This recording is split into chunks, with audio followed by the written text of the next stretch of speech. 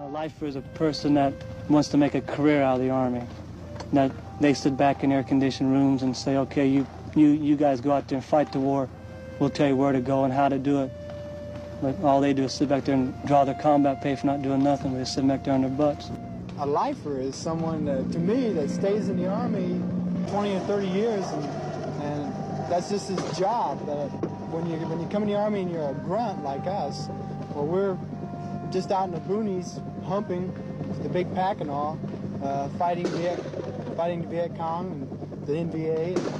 Who does the fighting? The grunts or the lifers? The grunts. There are some lifers out there with us, but they don't see too much action on them. Very few.